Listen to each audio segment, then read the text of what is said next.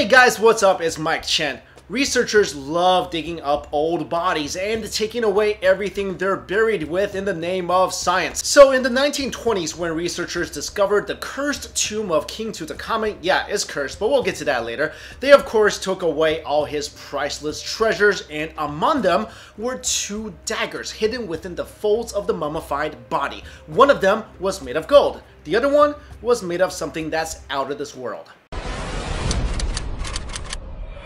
The 34-centimeter long dagger had a decorative gold handle with a crystal knob at the end. The blade was clearly iron of some sorts and was encased in a gold sheath. The reason this dagger attracted so much attention from scientists was because iron was considered very rare in the Bronze Age and was even much more valuable than gold. In the past, researchers have speculated that this dagger, along with other iron objects found in ancient Egypt, were in fact made from meteorites, as ancient Egyptian hieroglyphics mentioned materials they called metal from the sky. But this was never able to be proven because most confirmation methods would involve getting a sample of the blade, destroying it, and then taking a look at the components. That's a bit of a problem when your blade is not only a priceless artifact, but a priceless artifact from a cursed tomb. But recently, scientists from Italy and Egypt used a new and non-destructive technique called X-ray fluorescence spectroscopy, which basically shoots X-rays at the target, and according to their findings, which were published this past week in the Journal of Meteorites and Planetary Science,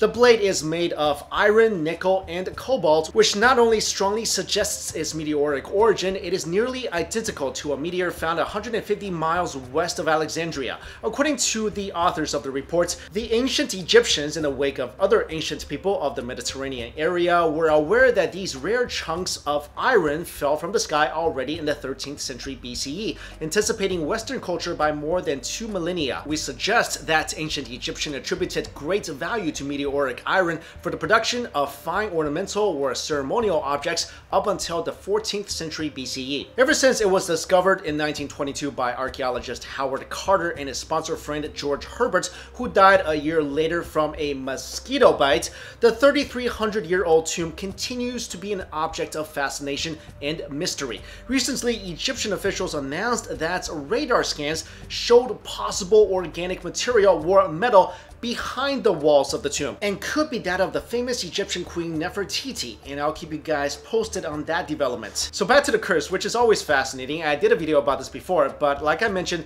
the sponsor of the discovery, George Herbert, died about a year after the tomb was discovered from a mosquito bite. So what happened was that a mosquito bit him, and then he somehow shaved the bite, which became infected, and he died. Another member of the excavation team died of arsenic poisoning. A radiologist who x-rayed King Tut's mummy died of some mysterious illness.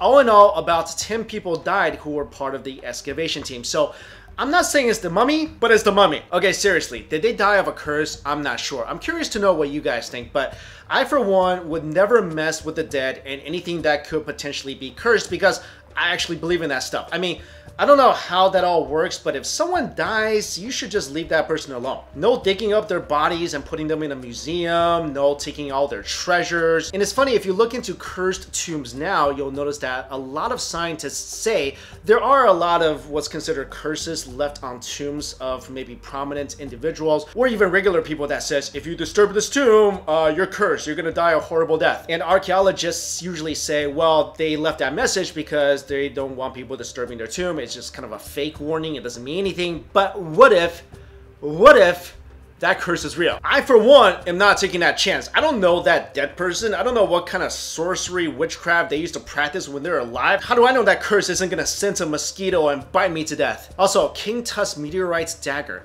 Isn't that kind of like a lightsaber? I mean, like a lightsaber, that dagger could be made from material that was from a galaxy far, far away. So here's the question for you guys.